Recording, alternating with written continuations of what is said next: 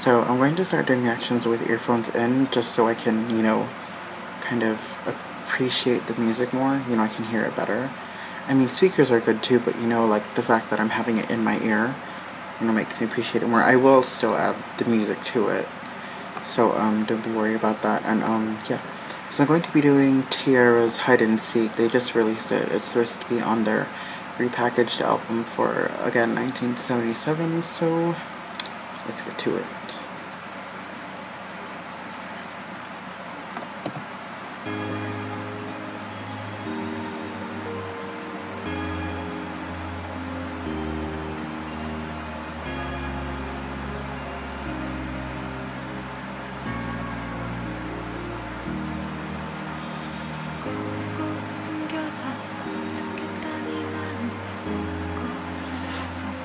I always love Ji-yeon's makeup. I mean, her eyes are already big, but like the way they wing her liner out, like makes it like extra huge.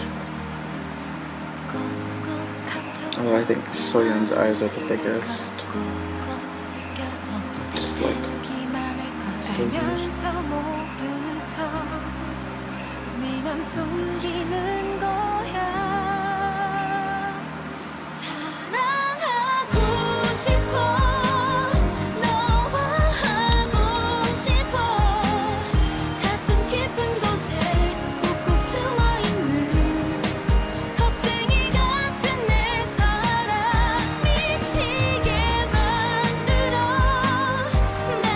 Oh, Eun-jung's hair is dead. I can tell.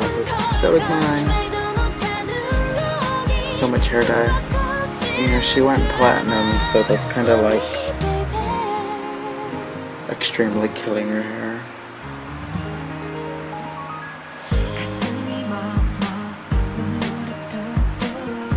But Eun-jung hasn't sang yet. That's weird. She's usually one of the first few people to sing.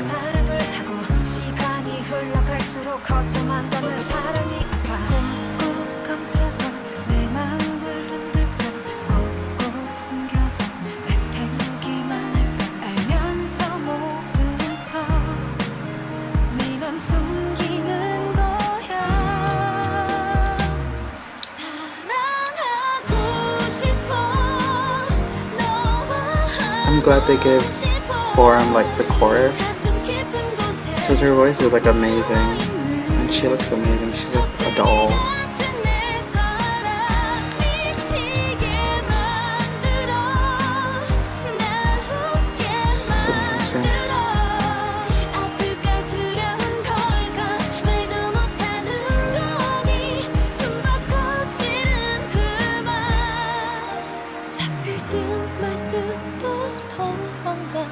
The Eun-jung hand.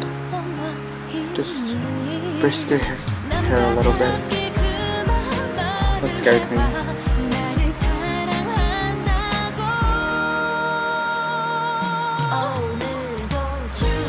Oh yes, Hyomin.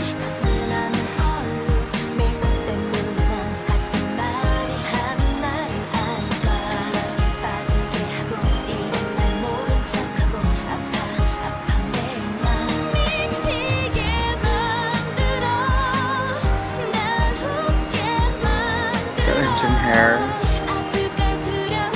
Stupid rose.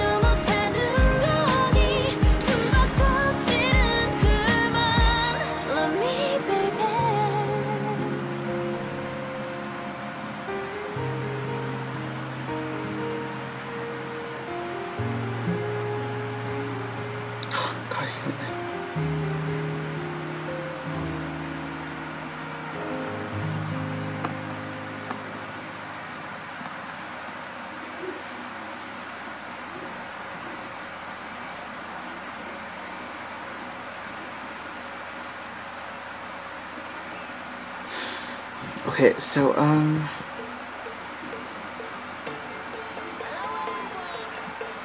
I do like, or I did like the song. Interesting too, because the way they released it was, you had Again, which is their first EP, or their first EP. I believe it's their 8th mini album, which is also counted as an EP. And then after that, they released Do You Know Me, which was a repackage, and Hide and Seek was on the repackage, but it wasn't released until now, and it was released as the third winter album, different album cover and everything, and it had the same songs as the 1997 repackage. The number 9 repackage, the number 9 one, again, it had, I think, like 5 songs. There wasn't much. Wait, there was number 9, the instrumental, club version, Don't Get Married, It Hurts. So like 5 songs, and then the repackage had more than that,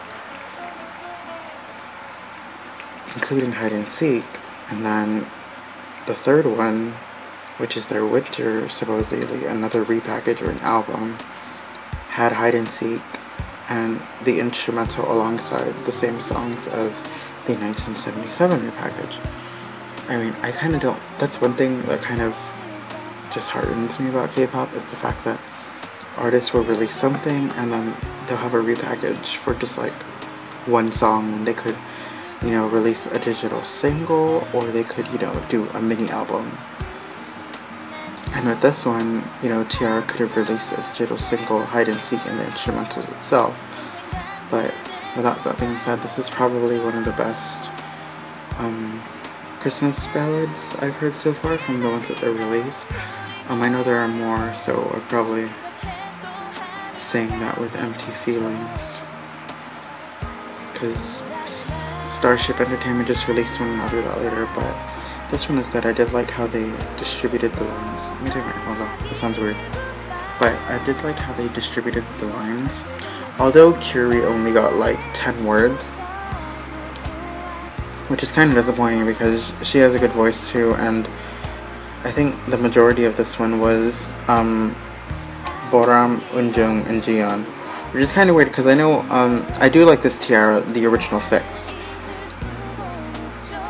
but for some reason it's like they were doing half and half in the sense Hide and Seek, because 3 of the members look sad, which were Hyomin, Eun-jung, and